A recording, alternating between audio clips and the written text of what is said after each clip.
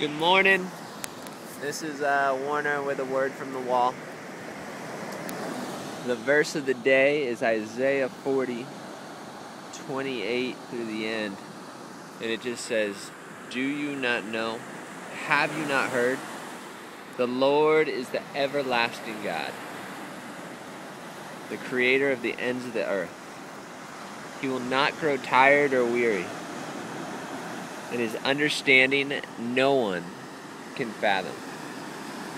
He gives strength to the weary and increases the power of the weak. Even youths grow tired and weary, and young men stumble and fall. But those who hope in the Lord will renew their strength. They will soar on wings like eagles. They will run and not grow tired. They will walk and not be faint." Good morning. May that be true in our lives. Peace and grace.